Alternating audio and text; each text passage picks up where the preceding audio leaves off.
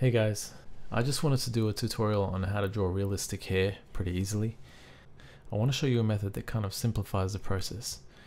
You should be able to apply this technique on any hair type, not just the one I'm doing here. The only change would be the length and the direction of the strokes. Also, you could use this basic method to help draw just about anything, not just hair. What I want to try and get you to do is try and think of your drawing in 3 different parts. So medium tones, dark tones, and light tones. So neutral, positive, and negative. Ideally, an HB pencil and those around it would be around the medium range.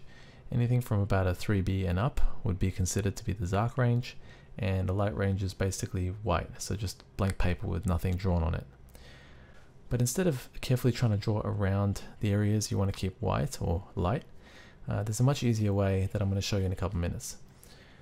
I think this principle of contrast, consisting of neutral, positive, and negative, applies to many different forms of art. For example, if you're sculpting, you'd start with a basic rough form, which would be a neutral, and then you would add and subtract parts to get things right. So you'd be going from positive and negative in terms of volume.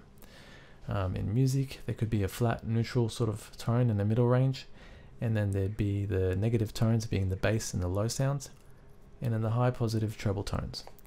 There's probably many more examples of this, but the point I'm trying to make is how well-balanced contrast plays a pretty important role in making something more appealing to the human senses.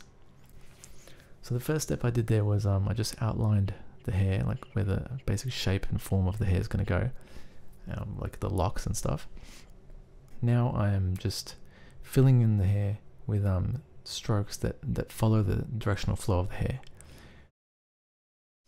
And the next step after that is to get a paper stump, an artist's paper stump. You can find them on eBay.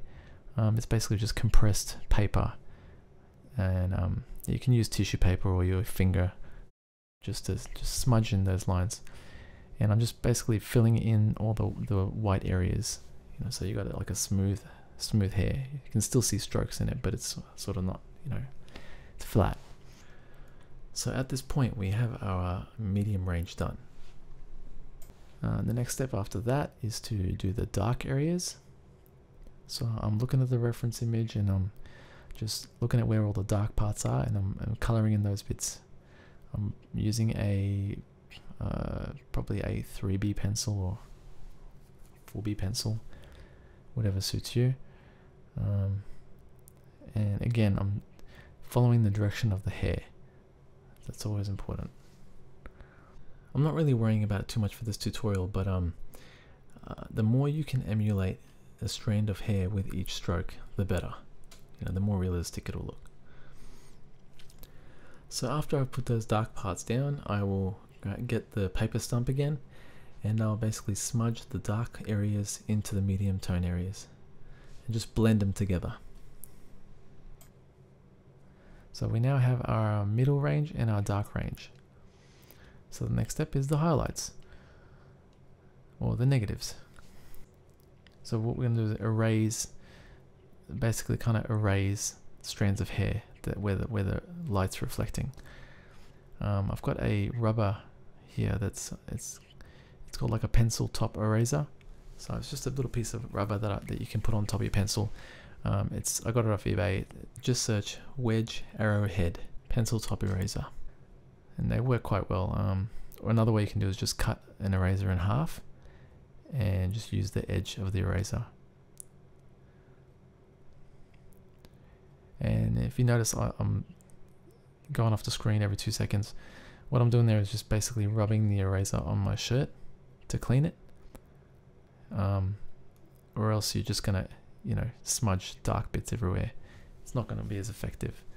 What you want is like clean white highlights. And again, with the eraser, you're trying to erase a strand of hair each time. And then lastly, just smudge in again, and you can just go back and forth, dark areas, light areas, and smudging, and that's basically it. As you can see, I've achieved pretty realistic hair relatively easily, just by being conscious of the contrast and the positives and negatives of light. And that's it. If you like this video, please like, share, subscribe, and all that awesome stuff. This is actually my first tutorial on YouTube, so if I get a good response from it, it'll definitely motivate me to do more in the future. You can check out my drawings at drawforyou.com, and thanks for watching. Bye.